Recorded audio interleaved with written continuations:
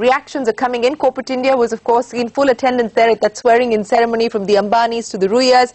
They were all there. We're now joined by one of our industry veterans, Adi Godrej, chairman of the Godrej Group. Mr. Godrej, appreciate you joining us. What are your first reactions on the cabinet formation? The people that we've been speaking to seem to be a tad disappointed because Mr. Modi had held out a promise of a much leaner, meaner cabinet. Reorganization of ministries, some would say, has perhaps been a bit arbitrary and unclear at this point in time. Again, even as far as clubbing of portfolios are concerned, for instance, Ravi Shankar Prasad getting law and telecom, Arun Jaitley getting defense and finance, which are two massive portfolios. Your first reactions on what you made of the cabinet formation? Well, I wouldn't be surprised if where a senior cabinet minister has been given two unconnected portfolios, that there would be somebody else inducted in another round. So it could be that the person has been given two portfolios temporarily and somebody else might be inducted for one. But the one ministry I haven't seen assigned yet is industry. I didn't see anyone being given the industry ministry, so I'm wondering whether the Prime Minister wants to hold the portfolio himself. Are you aware of who is the industries minister? No, we're not, sir, and you're absolutely right. In fact, that is the surprise that I was talking about, because even if you look at commerce, the commerce portfolio under the UPA was held by party leaders. Anand Sharma was the commerce minister, and now we have a position where Nirmala Sitharaman, she's never held a ministry. She's been the BJP spokesperson. She's not a Rajya Sabha member, not even a Lok Sabha member. A minister of state with independent charge gets the commerce portfolio. And we don't have clarity either just yet on the industry ministry. Yeah. Well, Commerce Minister, I'm not very surprised at, because I had heard that Mr. Modi wanted external affairs to be very connected with the Commerce Ministry. So perhaps he expects that the Minister of State works in cooperation with the Ministry of External Affairs. But that, again, we have to see how it works out.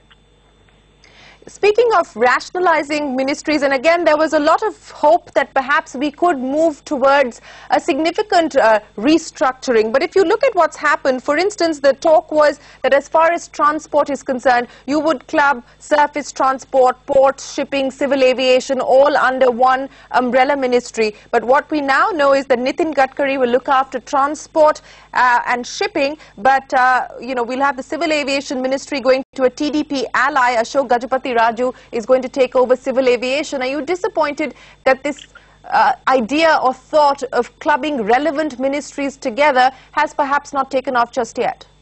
Well, I think we must remember that whilst the coalition politics is not very important in the case of this government, because the BJP has a majority of its own, it does have coalition partners, and some of the decisions might be to accommodate some of these partners. So we must remember that whilst I think the accommodation required is nowhere near what the UPA had to do, I think he may still have some pressure on accommodating some of the partners. We must also see what happens in the second round. I think that will be quite important.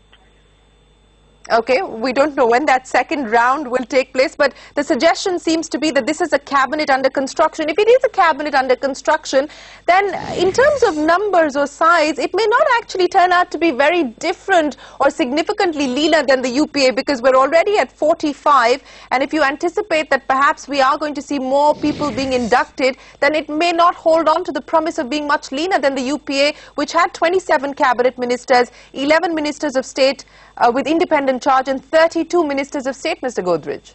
Yes, but it is much leaner than the UPA, because the UPA ministry, as I understand it, was about 71, and I don't think they'll add more than about 5 to 7 other ministers. So I think it will be much leaner.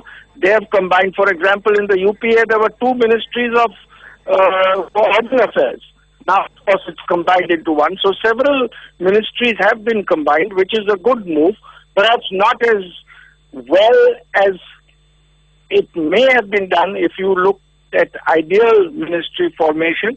But as I mentioned, there must be some pressure to accommodate some partners. Right. I also want to get your thoughts, Mr. Godrej, on the energy sector, because again, there was a lot of hope that perhaps as far as the energy ministries were concerned, we could see an integrated ministry, coal, gas, oil, power, all of that coming together. But we now understand that perhaps that is not going to be. Mr. Godrej, can you hear me? I can hear you now, yeah. Yeah, I was asking you about the energy ministries, sir, because is my voice getting through to you, sir? Yeah, in between, yes. Go ahead. Okay, I was asking you about the energy ministries. The thought was that we could perhaps see an integrated energy ministry, but that doesn't seem to be the case. Piyush Goyal gets the power portfolio, again, Minister of State with independent charge. We understand that Dharmendra Pradhan, a Minister of State with independent charge, would get oil, and we are likely to see perhaps coal being given out to somebody else. So are you a tad disappointed as far as the energy piece is concerned? I thought coal has been assigned to Piyush Goyal. Not sure yet, sir. That's what we were given to believe as well, but we're still waiting for the official confirmation on whether he gets power and coal. But that's what we were given to understand as well. Tomorrow it will be more clear, but I think they will combine power and coal. That is the sense that we get as well. We're just waiting for the official confirmation on whether that has indeed happened. But Mr. Godrej, you know, the cabinet formation is over. The next big ticket event as far as this government is concerned is now going to be the budget in the next 6 to 8 weeks. What is the expectation on the back of what we've seen so far and on the back of the cabinet that we've now got in place? What is the expectation as far as actual reforms and taking forward business is concerned? Well, I think 2 or 3. One, I think some of the tax moves which has created a very bad perception of our country, such as the retrospective taxes and some of the tax demands on transfer pricing need to be reversed very quickly. I think that's very important so that foreign investment can flow in well.